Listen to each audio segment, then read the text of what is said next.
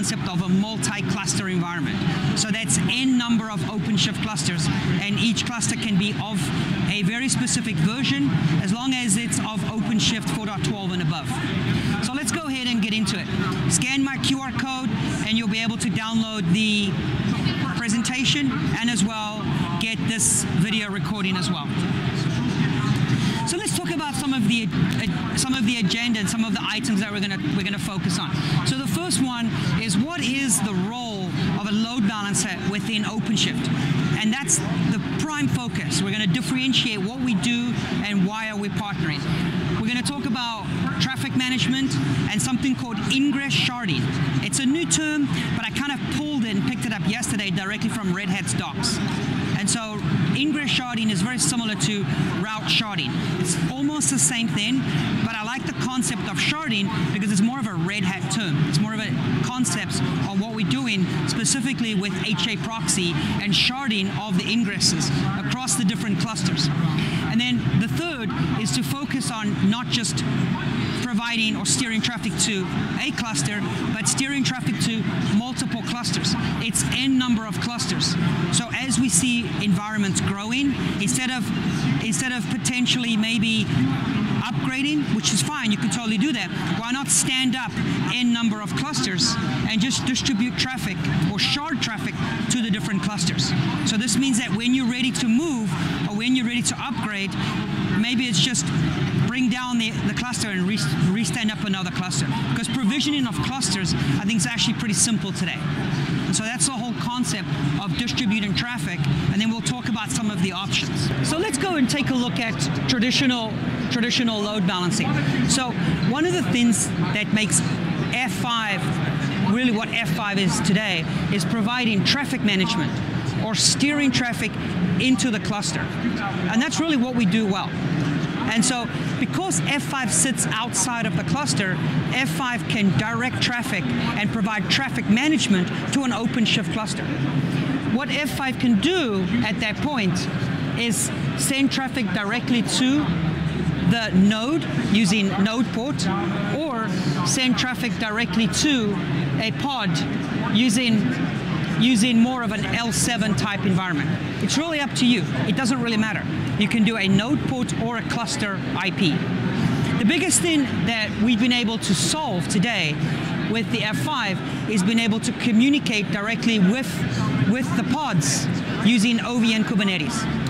The biggest advantage of ovn-kubernetes is it gives us direct access to the pods just with simple routing. And so that was one of the big concepts that we had to remove. Now, the unique thing about the architecture of the big IP is the concept of being able to do advanced services in front of the cluster.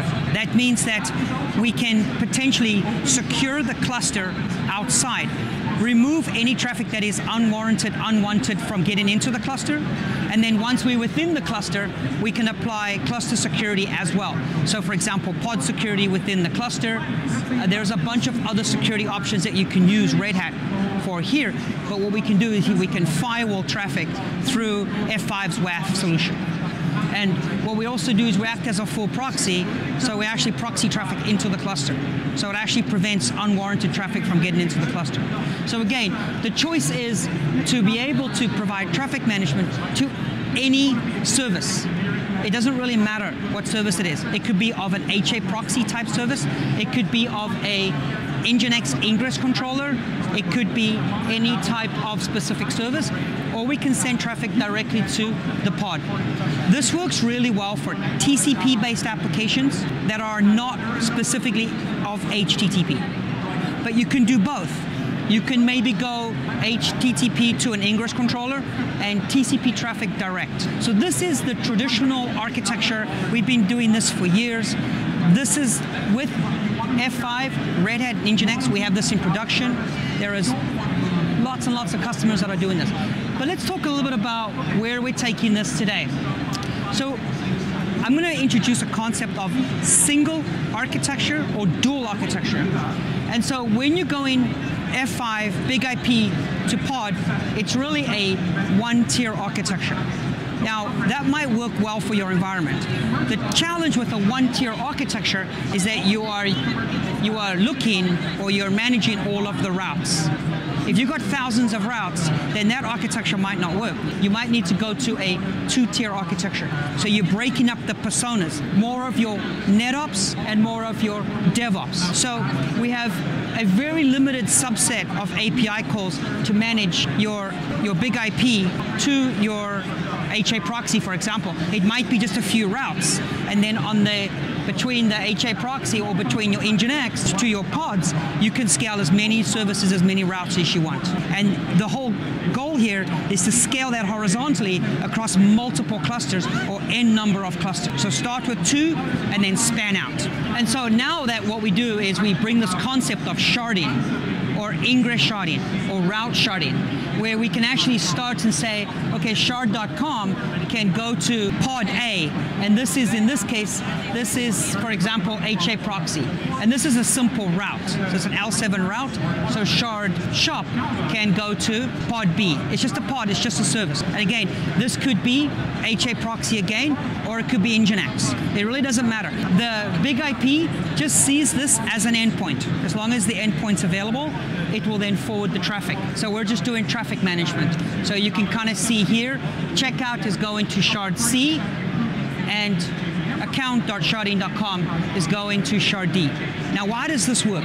This works really well because this scales traffic management across a single cluster within the cluster. But now, what happens if I want to go ahead and roll out multiple clusters? You can do that, and you don't have to change the logic out here. The changing of the logic is within the cluster. So we'll go and take a look at that. So this is the whole concept of sharding. As you can see right here, this is an example of using HA proxy. It's an example of using an nginx, or for example, some API call, or maybe something like Istio. It really doesn't matter. However, most of our users are using HA proxy, so that's something that we're recommending. And so you're going to see a lot more here with ingress sharding across HA proxy with big IP as the gateway, and now you're going to see multi-cluster ingress sharding, and that's coming up next. So let's go ahead and focus on multi-cluster. So today, traditionally, if you had to roll out a multi-cluster solution, what you would probably have to do today is you would have to have multiple ingresses. You would have to have a virtual for one app and a virtual for another app, and maybe a virtual for the third app. And maybe that's not so great because that becomes difficult to manage. So for example here, virtual 1 would be this cluster, virtual 2 would be this cluster, and virtual 3 would be this cluster. This is what most organizations that are doing multi-cluster would do today. This is not preferred. Again, the time that it's going to take to manage the load balancer for 3 different clusters is difficult. So what we want to do is we want to do more of a ratio based, where potentially we start moving into more of a concept of creating a single public IP facing virtual or route. One single virtual route that then ratios the traffic across the different clusters. So for example, you see, you can go to any of these applications, for example, in cluster 1, cluster 2, or cluster 3. So this is now getting into the whole concept of A/B type deployments and ratio type deployments by just simply rolling out X number of clusters. So for example, maybe 4.11, maybe 4.13, guess what? 4.14 has been released. Stand up a new cluster, go ahead and provision the application out there, and have the F5 traffic manager distribute the load. If you want to take this cluster down, you can take it down for maintenance. You still have your applications active in your second to third or n number of clusters. So now what you have is true traffic management across the clusters. With this, we're going to introduce a new concept or a demo that I've actually recorded. So here's an active demo where what we have is that we have a controller within OpenShift that is actually providing the traffic distribution between these 2 clusters. In this example, I've used nginx, but remember, it can be any ingress controller or it can be any router. So for example, I can take these nginx out and I can use HA proxy. And there is going to be a demo coming up in a week or 2. We've actually just presented this. So this is an ingress controller. This doesn't have to be nginx.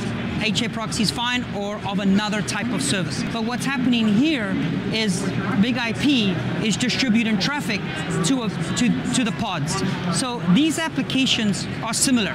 They have the same deployment manifest. So for example, Coffee and Tea pod are deployed in both clusters. And so what you're going to see here is distribution of traffic between the two clusters in a weight or a ratio, or just a load balance. So you can basically use an algorithm to send the traffic between the two clusters. How this works is this orchestration here is going to monitor in this two-tier architecture, this application is going to monitor the nginx-ingress environment. And so here it's got 3, here it's got 3.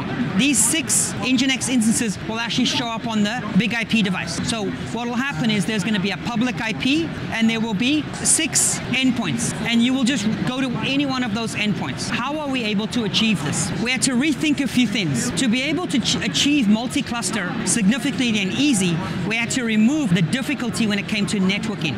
So working with Red Hat over the last year, this has really been 2023.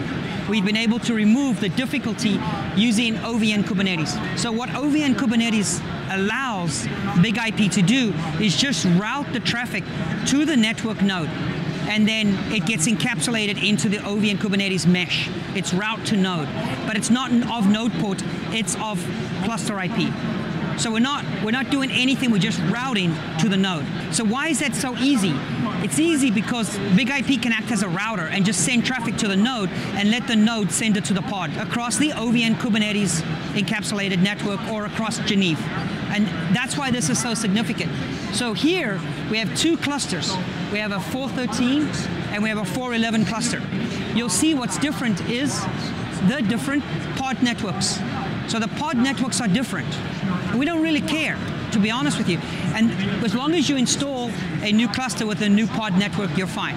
Why do pod networks need to be different? Because Big IP is a network device. It's going to send traffic based on its pod network. And as long as you're using ovn-kubernetes, we just see the OpenShift node as a downstream device, as a downstream layer 3 device. For this pod network, we will send all traffic to OVN, and then it will get routed. So this is a huge improvement. The setup of this through a service provider would have taken a long time using tunnels, for example, VXLAN. But to simply be able to route, a service provider was able to set this up in literally less than a day. And so that was new for them as well. And so this moving into 4.12, 4.13, 4.14, using ovn-kubernetes as a default, has been able for F5 to meet this multi-cluster. So what is the difficult thing about multi-cluster is that the automation in one cluster has to monitor the informers or the services or the endpoints of the other cluster. So how do we do that? We use something called CIS, which is a Big IP automator or controller.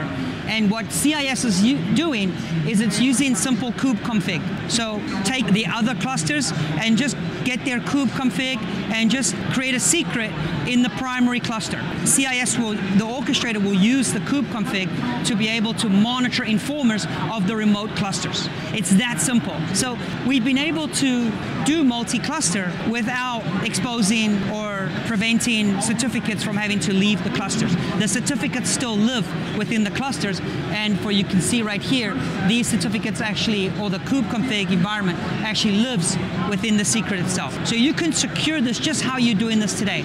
But CIS is using kube client to be able to access the remote clusters to learn about their status.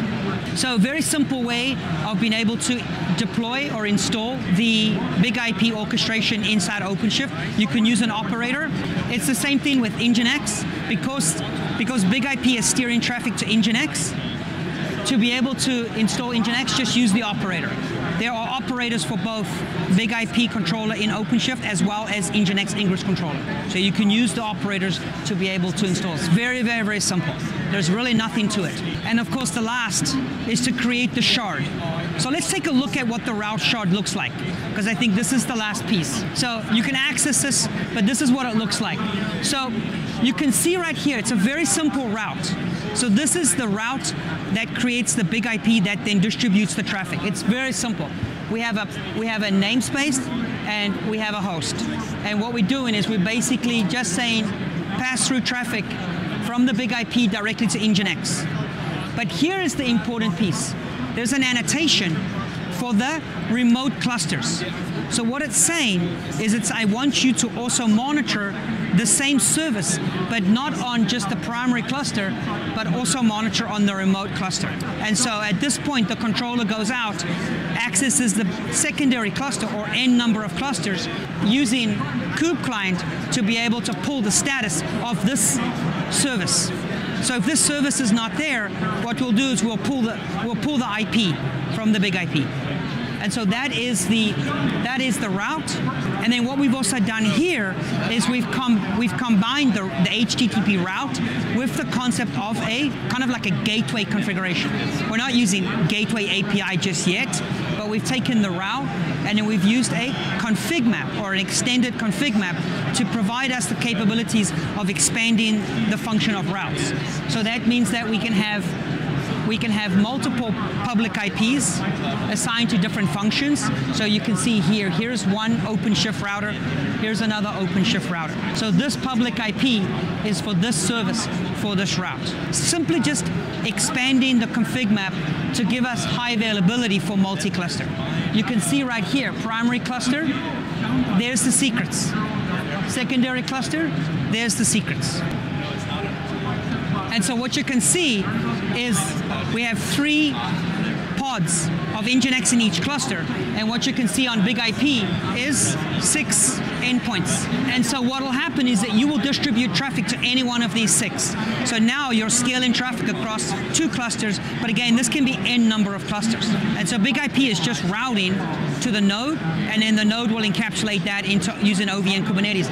You can see that the load balancer sees the pod IP. So we're using cluster IP here. But for big IP to get to this pod, it's using ovn-kubernetes to route to the node. And so routing to the node, we're not introducing any latency. There's no tunnels between the load balancer. It's just simply just routing. So you can actually see now, if one of these pods are removed, then we will automatically remove. So for example, if I take down one of the clusters, then these 3 will be removed. If you need additional ingress controllers, then you can scale that up using a simple Kubernetes scaling command. It's very simple doing that. If you want to bring another cluster, then you just add a 3rd, a 4th, a 5th cluster, and then just monitor that ingress controller in that 3rd, 4th cluster. And so that's where we're going with this solution. So this is fully GA. This is fully supportable from both Red Hat as well as F5 as well as nginx. And so at this point, you can get full support for a solution like this.